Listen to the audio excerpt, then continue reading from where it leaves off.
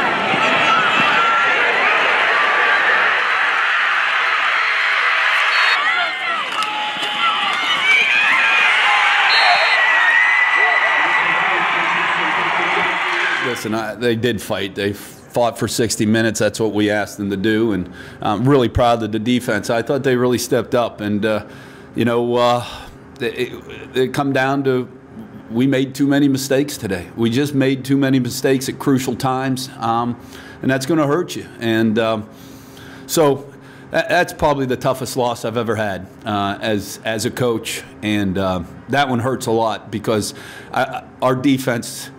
They really played their hearts out and made some things happen today. And well, listen, we got to get back to work tomorrow. All right. Our goal right now is 8-3. Our goal is to win the next 2 games, finish out the season, and do what we can right now. And we got to stick together as a family, as a brotherhood, and that's very important. And we got to work hard. We got to work hard for each other. We got to work hard for these seniors, and we got to make sure that we send them out on a 2-game winning streak. And it's always great to play here at Seth Grove Stadium, and we have such a great fan base and people that support us, and we're really lucky in that aspect of it. And I'm just sorry that it wasn't a better outcome for the Red Raiders today, but they did play their hearts out.